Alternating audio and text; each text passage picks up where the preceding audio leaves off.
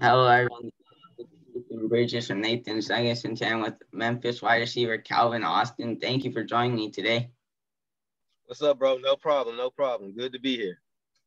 Anytime, I'll start with my first question. How old were you when you started playing football and doing track? So I started doing track first. So I started doing track when I was probably like 7. I ran in my first track meet and I won my first race. And so from then on, my dad had me doing track. So I started track first when I was 7. So I would honestly say track was like my first love.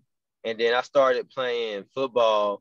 I mean, I always would play football with my cousins. We'll do two-hand touch and stuff, but I started playing flag football in 3rd grade. So that was my first time playing like organized flag football for school. And then my first year playing tackle football was 5th grade, and then I played that on. So track was probably my first love, but I started football. But I've always loved football too. Track was like the first sport that you had and you got into, and like winning your first meet at age 7, and then you just kept on with that. Yep, that's exactly how it was. I was like, my dad was just like, "Hey, you want to sign? I signed you up for a track meet this weekend." And like, I obviously knew about track just from watching it on TV and stuff like that. And then I've always would just be running at school. You know how at school you'll be like, "Who's the fastest?" All that. So like, I knew I had pretty nice speed. So it was good to like go against other people and like to actually compare it. It's good that your dad signed you up for it. Yep, I said good thing my dad did for sure. Yeah, like you said, like seeing who's fastest, that's what like run to the tree and back, like and never. I'm about to say all that, Uh and especially field day. Field day huh. would be the big time showcase. Did you play any other sports?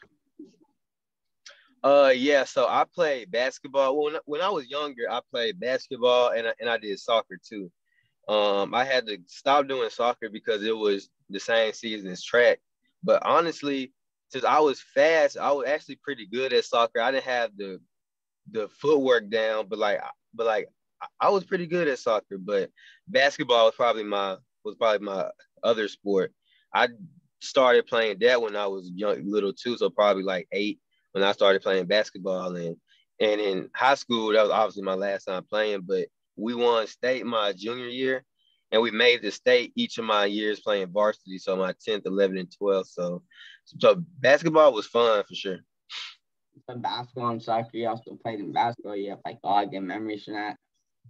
Oh yeah, I got a lot of good memories. That's why I said state is crazy. In our state game, my junior year, we were down by 31 points, and we ended up coming all the way back to win the state championship game. It was crazy. Like we was in the going in the locker room.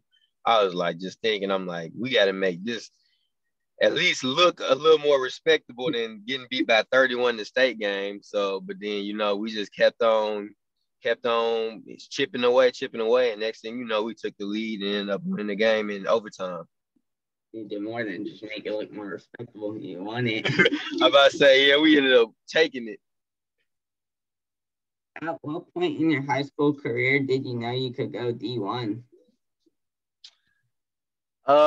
So this is actually kind of that's a very good question. So I actually believed my whole time that like I was even when I was in the 7th, 8th grade, I was thinking I'm like, okay, when I get into going into my senior year, when offers start coming in, I was like, I'm gonna be able to pick wherever I want to go, Oregon, Ole Miss, Alabama, whatever school I want to go to. Like I'm gonna have all those options. Ohio State, it doesn't matter. So as it started getting closer, like 10th, 11th grade, I'm like waiting for all the offers to come, but they weren't coming like the other people were receiving. And obviously, it was because of my size at the time. So I've always believed that I could go D1, and I always believed that I was meant to play D1 at the highest level. I just always had that confidence in myself, and my dad also would just like his confidence in me also allowed me to have even more confidence that I can compete against those guys. Because anytime I would go to camps and stuff like that, I would always be able to compete and be one of the top performers. But because of my size, it would be like it wouldn't. I would get no type of recognition for it. So like the question said, I've always believed I could go D1, but because of my size and stuff, it was, I guess, coaches and other D1 schools didn't see me fit for them yet. You always believe that you could go D1 from middle school, but like coaches, since your size, they didn't offer you at first. Yeah, that was definitely it. And I mean, I knew coming, I knew that would be a hindrance, I guess, but I always knew that I could compete. That was my whole thing. As long as I knew that I could compete at the size I'm at with those guys, I was like, I'm not worried about anything. I said, I know it'll all work out. You needed to work out. Yep. Coming out of high school, what made you choose Memphis? So like we were talking about earlier, I've always been a Memphis fan. So even when we would go to the game, and it would be a couple thousand maybe at the game, all you could just get a $5 ticket and go all the way to the front. I've always been a fan, and I've always was like, man, how D'Angelo came and turned this program around, and the city loves him, and he just really changed the whole outlook of the football. I was like, I want to be that person for the time, because the time when I was younger and was going to the game, we were going 2-10 during some years. We'll go 1-9, 1-10. We'll go 3-8, something like that. So we were always had losing teams. And so I was like, I want to be that person that comes in and changes the whole outlook of the program. I'm from the city, so I was like that. I always thought I was like, I'm gonna come to Memphis one day and be that person. And I didn't know how it would look or how it would turn out, but I'm just blessed to be in this position that I'm in now. Like always being a Memphis fan, and like you had always gone to the games, like how you had said earlier, and then wanting to like turn around the program, make it like where fans come and and be a hometown hero since you're from there. I about to say, yeah, that was one of the big things, is like that, being that, like having that hometown hero feel was definitely one of the main like reasons I wanted to come to Memphis and try to just to give Memphis my all. And then like your legacy, do you remember? Yep, that's exactly what it is. Want it to be. What was it like qualifying for the NCAA Track Outdoor Championships? That was honestly one of my like highlights of my entire just college in general. Well, really my athletic career, because like I said, when I was younger, I would always watch track, and so they would always have the nationals at Hayward Fields in Eugene, Oregon. So ever since I was little, I mean, I never really just thought about running there, but I was like, that would obviously be a dream, because like I see it on TV all the time. Olympians run there. And so once I started, when I got to college, I was recruited out of high school to run track. And so once I got to Memphis and started running, and it got closer to being conference and regionals and stuff, I was like, I didn't really understand the process of getting the nationals, about like qualifying, how many people go and all that. But once I started getting that down, I was like, whoa, we have a real shot of making it to Eugene. And so I guess I didn't know how good a track team we were gonna have. And so once we qualified that regional, I think my first one I qualified in the 4x4. That was honestly a surreal feeling, because we came in not with the time. We were gonna be like 4 or 5 spots out, so we had to run faster than we had to like beat some teams out to be able to qualify. And the race we ran, it was raining that day, so it was a really gritty. It was a gritty performance by all of us. And once we saw that Q beside our name, we saw that we qualified. We went crazy. So like after reason, we went to nationals, and that whole experience was great. Just seeing the stadium, like walking out for the relay to start. It was just like I took all that in, because I could still remember watching it on TV and wanting to be there. It was crazy. Like at first you didn't really like know the process. Like when you first were running with them, once you knew, you realized like you had the shot to go there. Yeah. it started. Oh, everybody say, yeah. Once I realized we got the shot, I'm like, whoa, like we can actually do this thing. And then I started getting nervous and stuff. Cause for track, I'm not gonna lie, that's the one sport that like works my nerves. So I was like, we got a big job to do. Okay, go to Eugene. Go to Eugene. Yep. What was the experience like for you when you won the AAC championship? That was a great experience too. All those moments, I feel like going into the season or whatever, you can't really imagine, or I mean, it can be one of your goals, but you can't really just like imagine that feeling or like just think about it all too much. So like when the time started kicking off and when time started ticking off, we saw it go away, and like we realized we won. We was just like, we won conference. Like this hasn't been done where Memphis has outright won the conference, and it had been like 40, 50 years. It had been a long time. So that whole experience was crazy too. And the whole team, I feel like that season we had so many weapons and pieces, and it was just all about getting everything together. And because we knew we could do it, it was just that we all had to be on the same page and trust each other. And you know how teams are. Sometimes if you have one bad apple, it can ruin the whole everything. So one thing we wanted to do that season was just stick together. And so being able to stick together and win the conference at the end, I mean, everyone was happy, and to see how like the city reacted, it was just a great experience.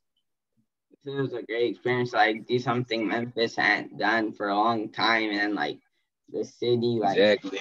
just everyone celebrating, and then like just winning it. Yeah, about to say definitely. And so like you could just see on Twitter how much support we were getting and stuff. And obviously the fans are always great. So it was just a great experience. What has been your favorite moment from college football so far? My greatest moment, probably my favorite, would probably be probably what we talked about earlier. It would probably be the Cotton Bowl. That one was, since I'm a Cowboys fan, playing in their stadium and experiencing the locker room and all that stuff. Like it gave me kind of feeling like, man, like this is not just for the Cowboys, but just like being in the NFL. It kind of like gave me a closer realization of my goals and dreams. So I was like, I want to be able to play at a stadium like this one day, and like be able to come in here like this. And so, but for the Cotton Bowl, I mean, being able to spend that week leading up to the game in Dallas, and it was like that whole experience was great. Like the food was good. Our hotel, I forgot the name of it, but it had a mall in it and everything, and so it was just great. And then playing against Penn State was obviously a good experience because we wanted to be able to prove ourselves against like a big time team. And I think going into that season, they had only scored like allowed like the most points was like 17. So I think we ended up scoring like 30 something points. So one of our things was like we wanted to prove ourselves against like a big time team.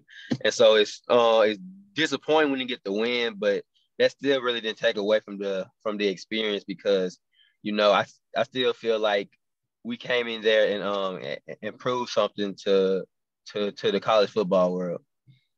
It was a great experience, like being able to play at AT&T Stadium and like even a Cowboys Mm-hmm. fan, and like just the whole experience in general, being in Dallas and then getting to prove like that you could compete with all Power Five school.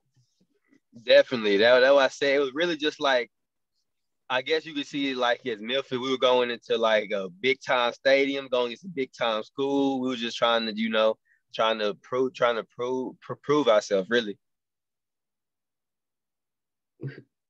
Going into this season, what are your goals?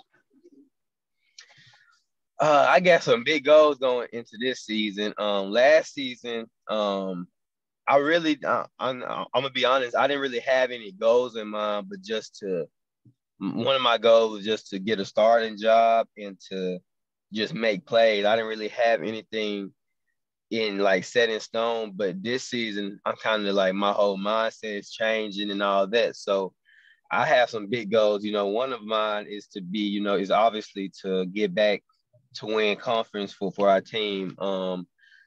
I would love to, to experience that again, like you said, for my teammates and the fans again. And another one of my goals will also be to win the Bolitnikov and be a All-American. So those are obviously really big goals. It's gonna require a lot of hard work, but that's kind of like what I want. I'm a person that likes competition and I love a challenge. And so I know if I'm my hardest challenge and my biggest opponent, I know that like I can defeat anything then. So that's one of the things that I did this year, set some really high goals and expectations so I can let my work match those goals and expectations. You have like a lot of big goals, but you can do it, and like you like to have challenges, so you're not just gonna back away from it, and that you'll be able to accomplish them. Yeah, and that's definitely, yeah, exactly, because it would be easy to say, oh, I want to score 5 touchdowns and catch 40, 50 passes. Like, yeah, those are goals that I know I can reach, but if you're going to have some goals, it should be something that should challenge you and make you uncomfortable and make you push harder to get. Like not something that you could just do like easily, like that you're gonna have to really work hard for. Yep, dig deep. Yes, sir. Who is your favorite football player?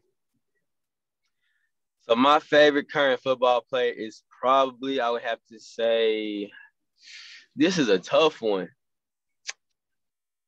Because I would probably say right now, Tyreek Hill. Tyreek Hill is probably my favorite player. Obviously he's a speed guy, and so I would kind of say I'm a speed guy too, and so but also just the way that like when he came into the league and in college, he was never thought of as a route runner, but like his routes and stuff has improved tremendously, and you can just tell it has because like he's worked on it and um just trained all off season just to get better at that stuff. And so that's something I had to do myself with my routes, was because my routes wasn't where they needed to be and his weren't either.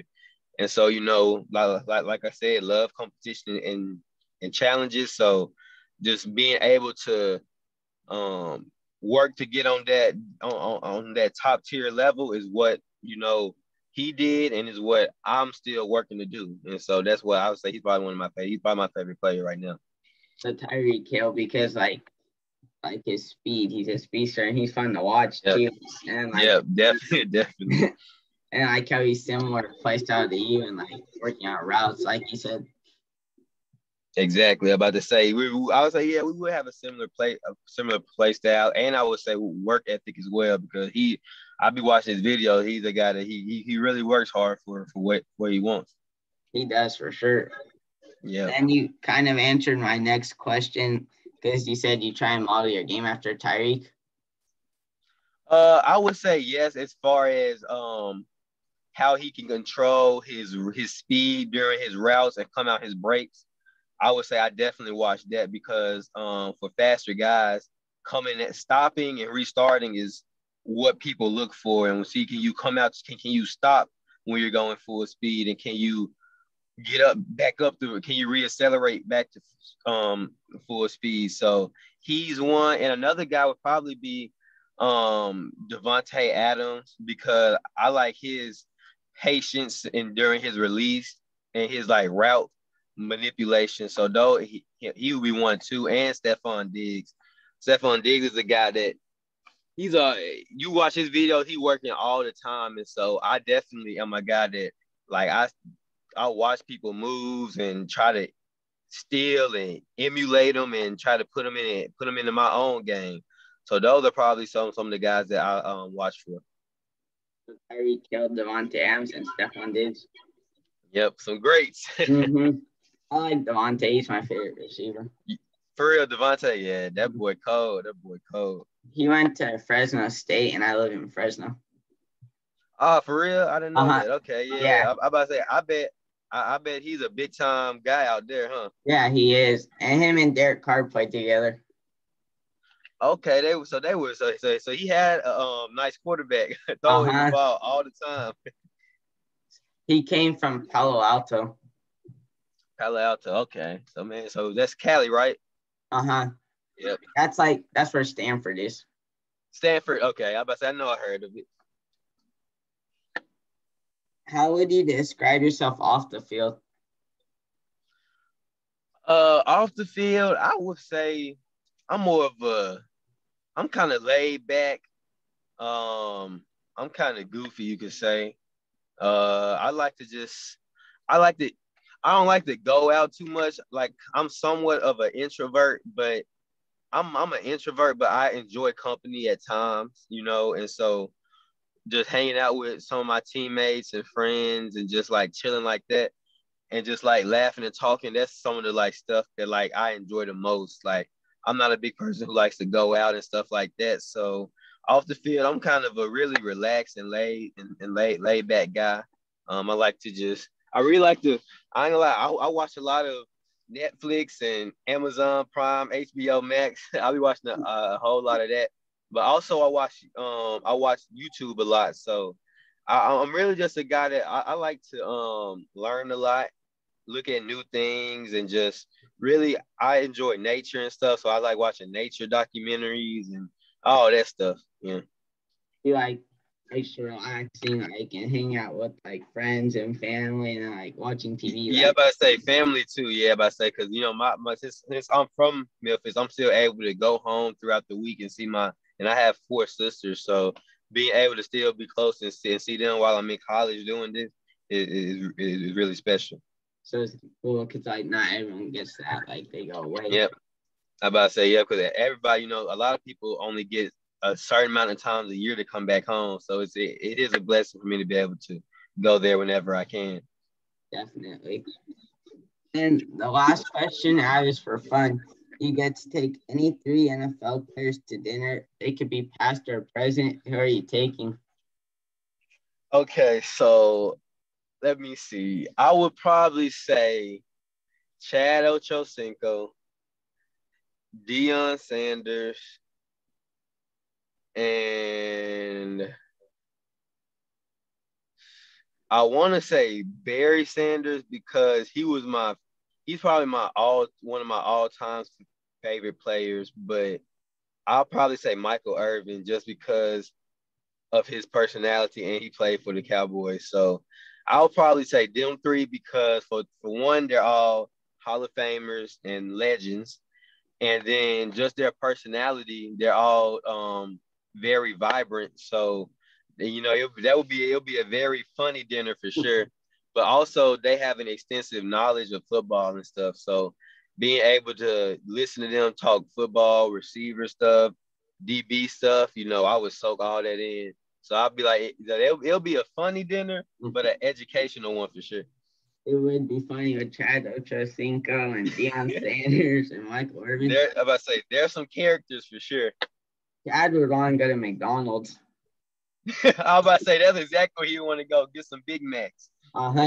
Because like when he said he would have Joe Burrow on a diet or something like for when he's recording. He said he would take him to McDonald's in the morning. Yeah. I'd take the sausage. I said I don't think Joe Burrow would want that. I don't think he would want that diet. He's funny. I'm about to say he is funny. That'll be a fun dinner for sure. Definitely. All right. Thank you for joining me today. Those are the questions I have. All right, bro. Thank you for doing this with me, bro. Anytime. Thank you.